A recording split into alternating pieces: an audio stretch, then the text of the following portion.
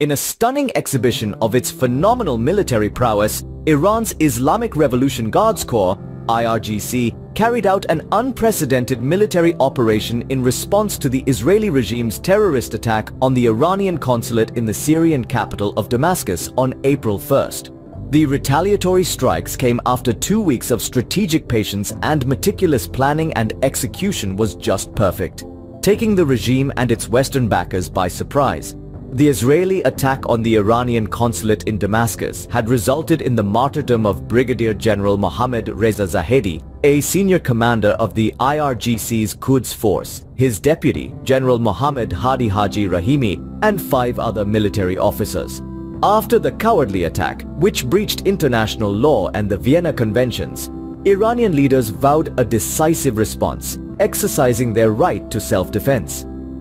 In response to the Zionist regime's numerous crimes, including the attack on the consular section of Iran's embassy in Damascus and the martyrdom of a number of our country's commanders and military advisors in Syria, the IRGC's aerospace division launched tens of missiles and drones against certain targets inside the occupied territories, the IRGC statement noted early on Sunday.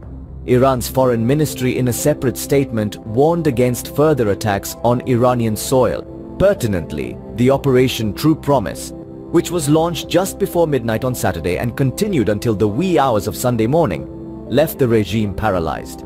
Here is how it unfolded, with cyber attacks followed by military strikes. The Nevatim Air Base in occupied territories, which houses US F-35 fighter jets used in Tel Aviv's genocidal assaults on Gaza, has been successfully targeted by Iranian missiles. The multiple drone and missile attacks were preceded by a series of hacking attacks on the Zionist regime's power grid and radar systems, which led to massive power outages.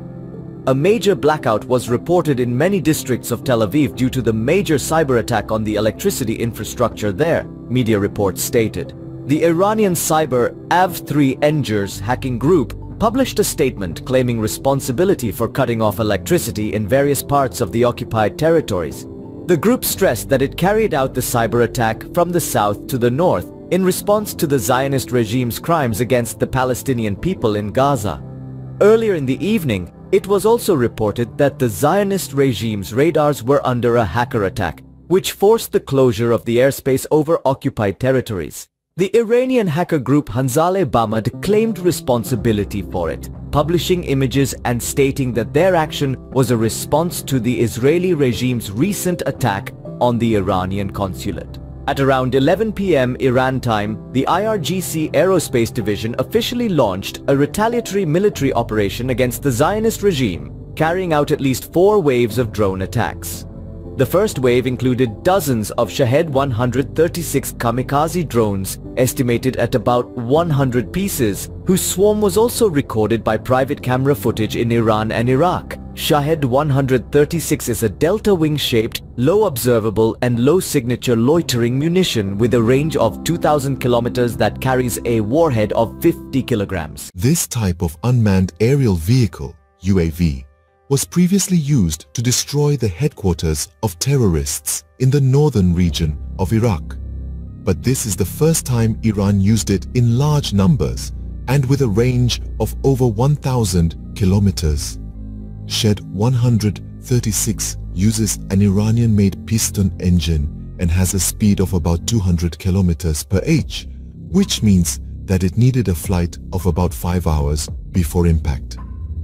After the first wave, 3 more wave attacks followed at intervals of about half an hour, and it is estimated that a total of 400 to 500 drones were launched.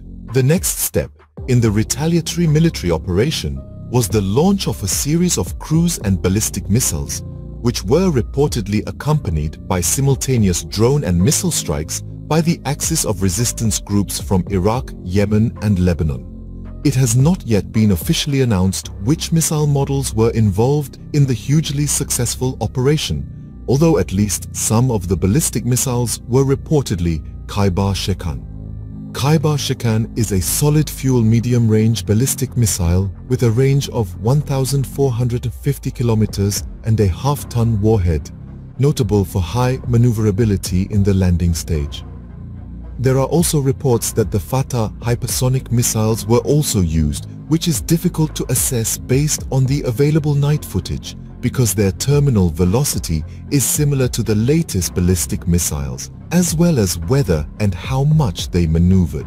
Tehran has not announced the target locations, and although the Zionist authorities have appealed to the population not to publish videos of Iranian strikes, dozens of them have been leaked on the internet, testifying to extensive and precise hits. As correctly stated in a previous Press TV website analysis, the main targets were the military bases of the Zionist regime, from the Golan Heights to the Negev Desert. Scott Ritter, a US military expert, stated on the X platform, formerly known as Twitter, that at least 7 hypersonic missiles had hit Nevatim Air Base and none was intercepted. This airbase is located in the Negev Desert and houses the Zionist F-35 planes that were used in the terrorist attack on the Iranian consulate in Damascus. Several private camera footage taken from a distance testify to a series of fast and powerful hits by ballistic or hypersonic missiles, once again proving the shortcomings of the much exaggerated Israeli air defense military systems, including the so-called Iran Dome. The airbase also houses F-15 and F-16 units, as well as large warehouses of expensive multi-billion-dollar weapons. So it was one of the primary targets of the precise Iranian strikes.